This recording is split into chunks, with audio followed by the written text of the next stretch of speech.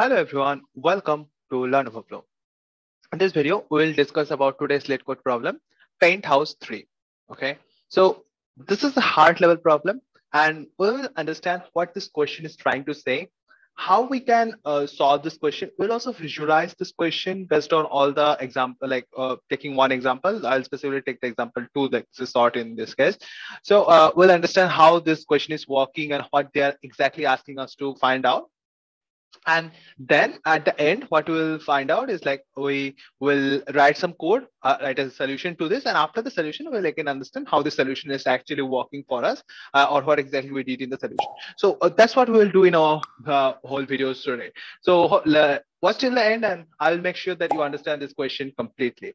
Also, before moving on, like make sure to subscribe to this channel for regular LeetCode videos.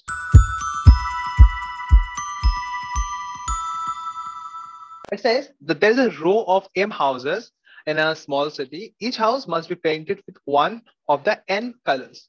Okay, so there are M houses and it must be painted with one of the N colors, leveled from 1 to N. Okay, some houses have been painted last summer and should not be painted again. Okay, so like it says like there are some kind of houses of in a row, and then some of the houses like we need to paint these houses with those N colors we have, right? And it also says like some of the houses are already being painted last summer. Say some of the houses are already painted, so we don't need to paint those again. Now this is a neighborhood is a maximal group. Okay, now it's describing what's a neighborhood. A neighborhood is a maximal group of continuous houses. That's continuous houses that are painted with the same color. Okay, so that's what a neighborhood is. Whenever we paint with some kind of same color, we find that is the maximum houses painted with the same color. That's the neighborhood we have. Okay, moving on, it says like as an example, say there are houses of 1, 2, 2, 3, 3, 2, 1, 1.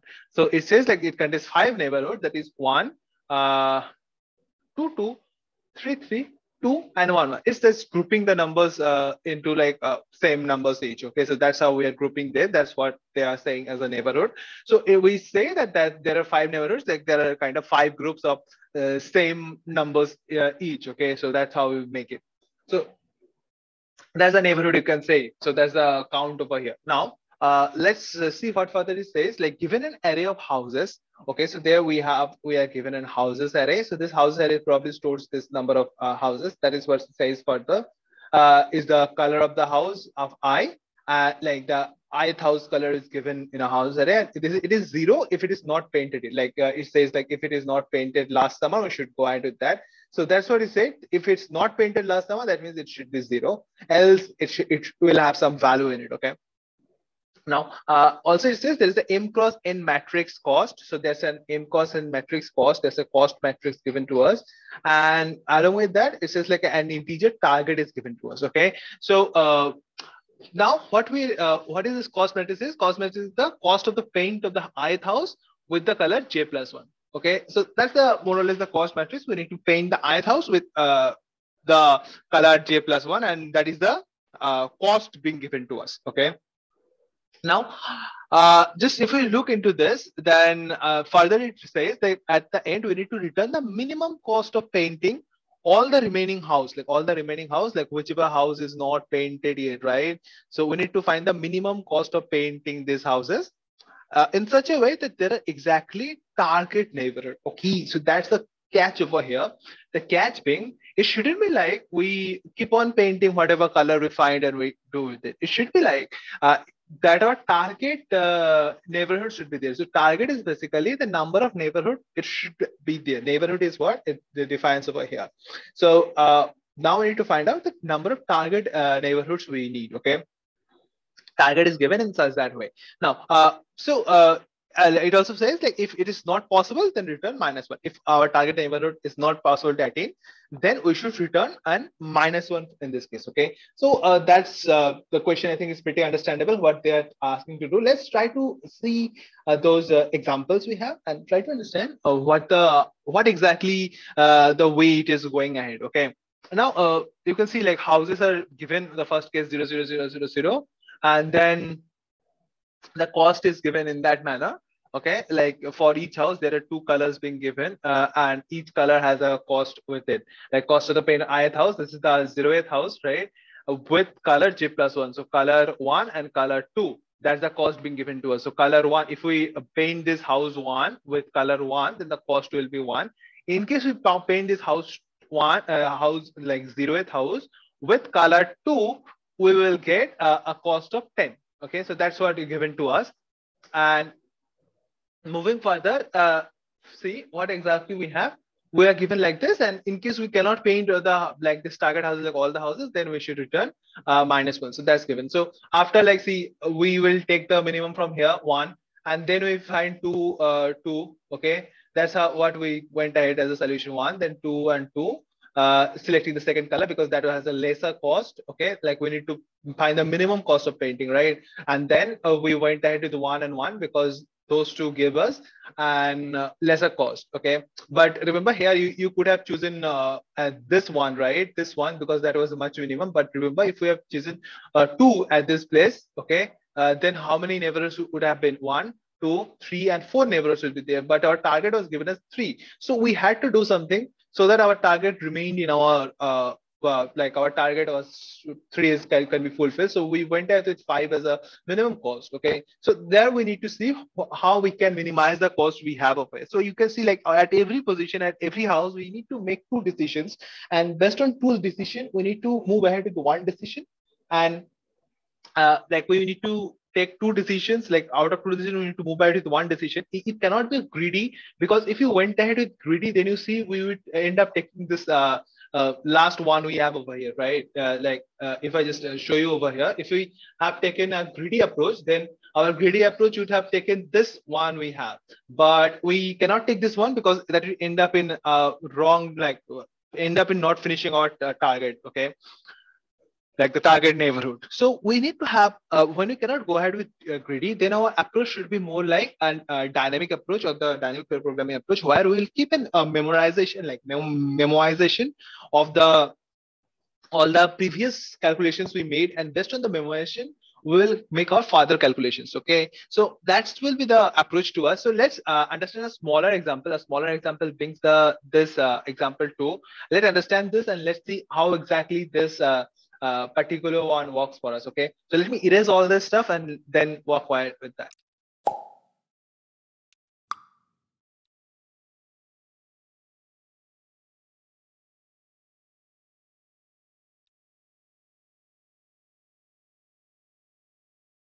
Now let's understand this particular example. I just wrote the cost array over here for each to understand, and then the target is 3 that you can see over here. Okay, so on each step we will see that for colors like houses like this 2, 1, 2, we cannot have an there's no need to paint these houses. It's more like we will go ahead with not painting them, rather we are only going to paint this house and this house, like the 0, 0, 1. Okay, now let's understand how we will go ahead in this, like what will be the visual approach to that.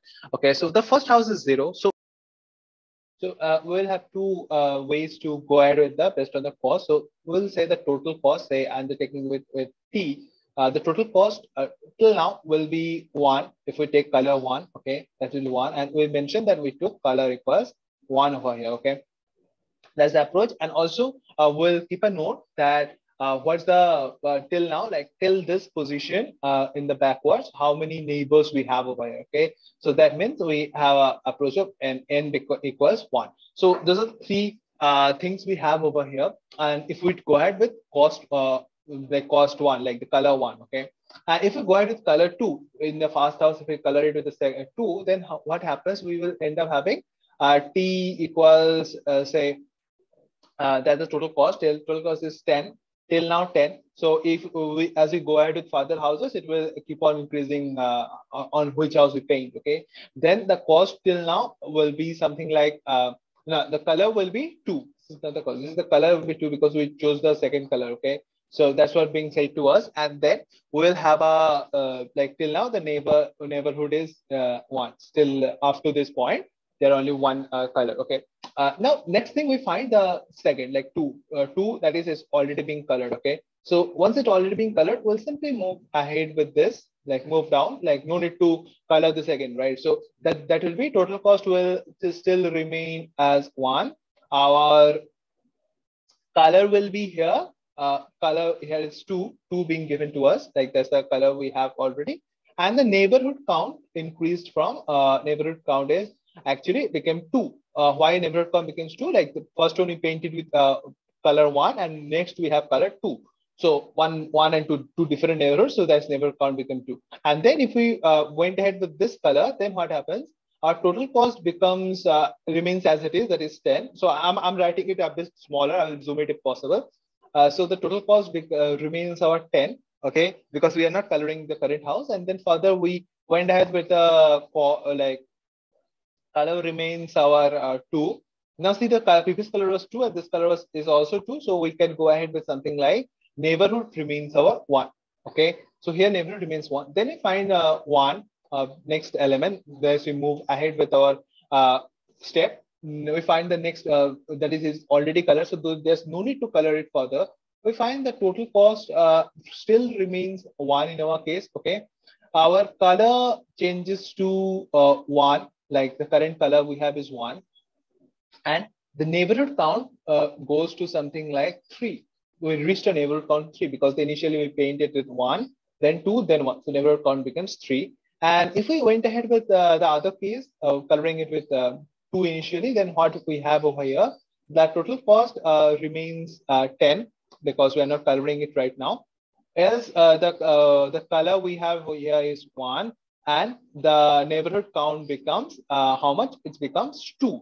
2 being we painted 2, then 2 is already there, and we came across with the color 1. So see, like 2, and we changed it to 1. So thus it becomes like neighborhood count became 2.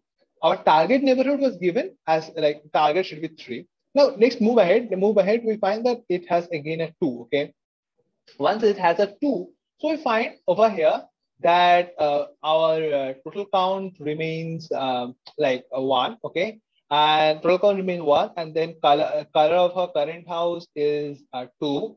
Fine, and our neighborhood count became something like 4.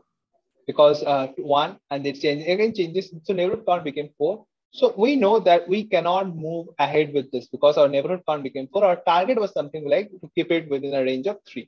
That was our target. So we cannot go ahead with this step. Like we cannot go ahead with coloring our first house as 1. Okay, now we'll look further to check if we can go ahead further with our coloring house, like coloring this house as 2. So what we found that that the total count, like total cost we have remains to be the 10 because we are not coloring this house, it is already colored. Then the color of this particular house becomes what? The color is 2.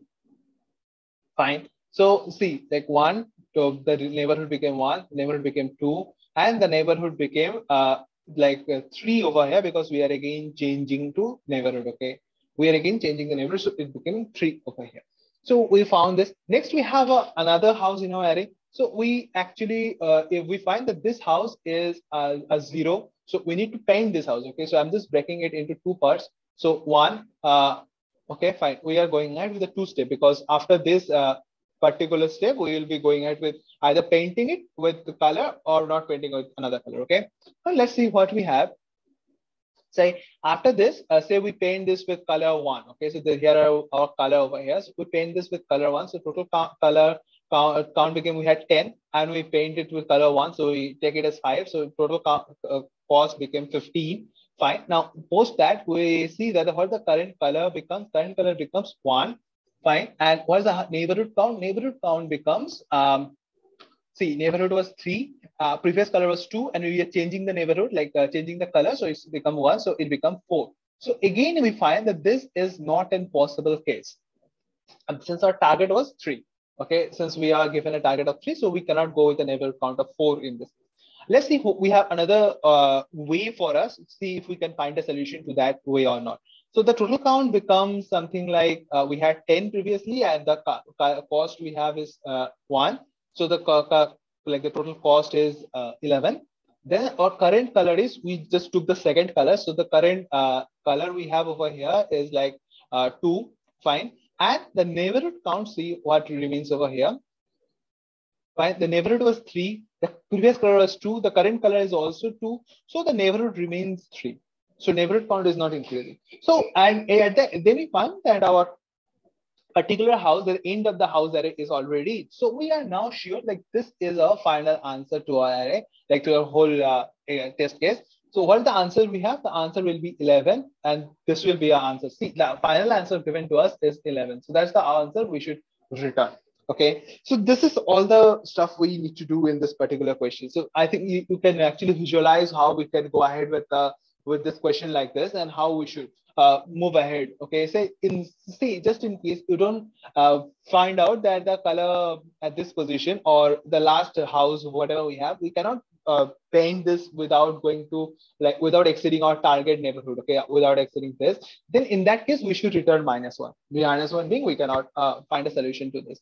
So that's the more or less the whole target behind the whole like the exact question. Okay, so I think it's understandable like how we are going ahead with a question like this. Now let's like implement this whole concept with some code, and then try to find out how we can we can do this in a minimum value. Okay, minimum value in the sense in who can do this properly.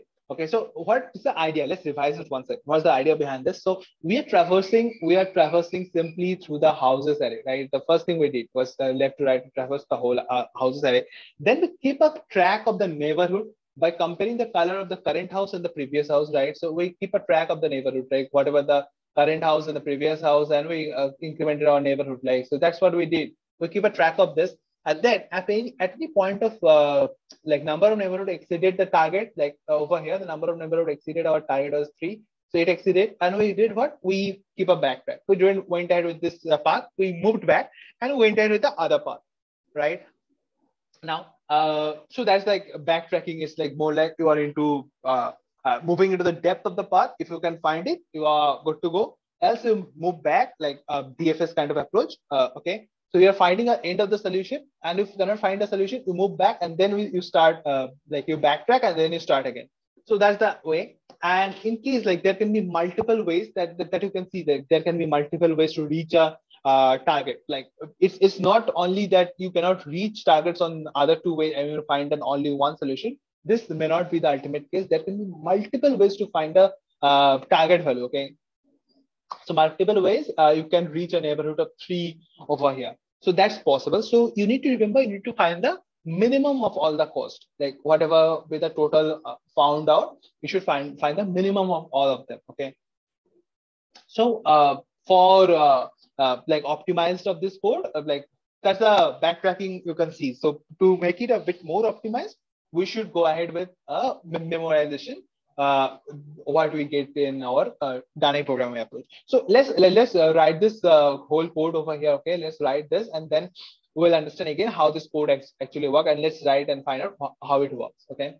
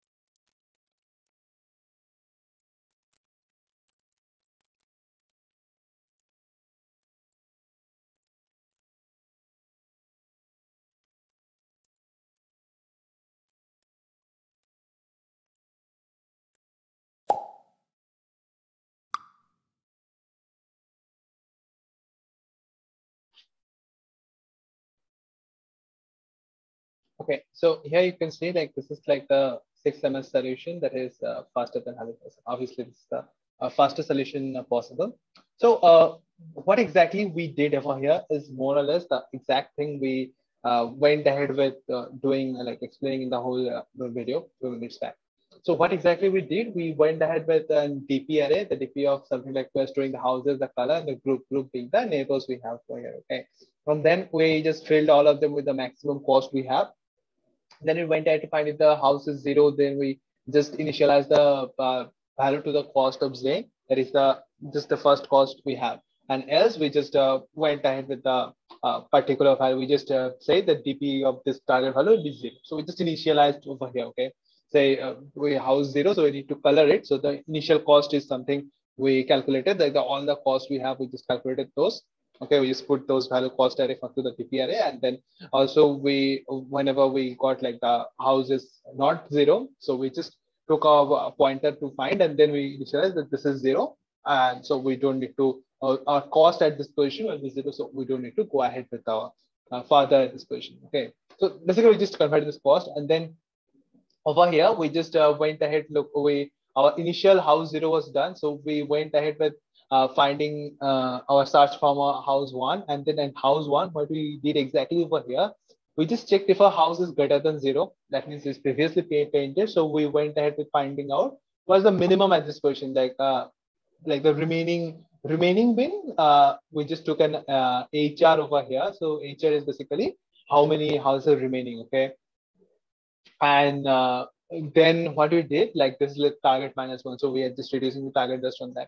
And also like we went ahead with this DP array that if there is any change, like no changes are required if house 0 is 0, and if there is a change is going ahead, okay, the change in the color is happening, so remaining the target should reduce. So remaining -1 is going ahead over here. Okay, and that's we are finding what is the minimum cost we are finding out over here. If we like with this change, is it kind of like so the house is greater than 0, so we are not painting this, but we need to check the neighborhood is at which position, like how many neighborhoods are there. Okay, and in case like the house is not 0, like we are painting the house, so we are just painting with like current house being, if the cost being at this position, so you can see the cost being calculated, and then we're adding the cost to our houses, and if not, if a change in the neighborhood is happening, so that we managing the change based on the particular conditions we have. We're just managing the change being calculated for us. Okay, and moving ahead, we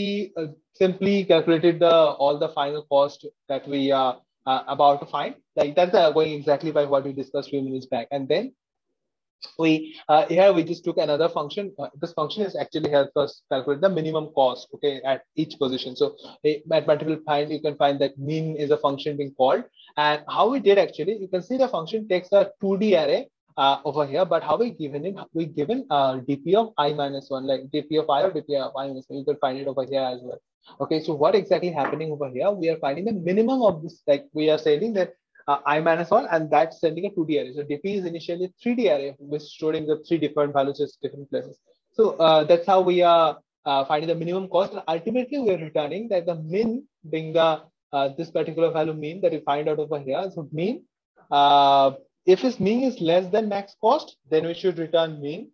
In case our mean is still equals to the max cost, that's what we took as a max cost over here. If our mean is still the max cost, that means no way is possible to paint houses with a given target. Okay, so that's the final answer over there, and you can see that this answer works pretty good with a 6 millisecond solution, and this is like 100 faster than like all the solutions you can find. Okay, so I hope you can understand how this particular question works. So if you have any doubt, make sure you just point it out over in the comment section below. I will help you out to any way possible. Okay, so that's all about this question, guys. So that's all about this question. I hope you can understand this question easily. So make sure to subscribe to this channel, and if you face any problem, obviously comment down your thoughts.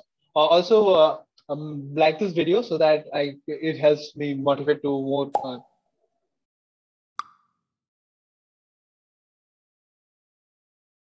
Also like these videos so that it motivates me to make more such videos for you. Thank you all for watching this video. Hope to see you soon in my next video as well. Thank you.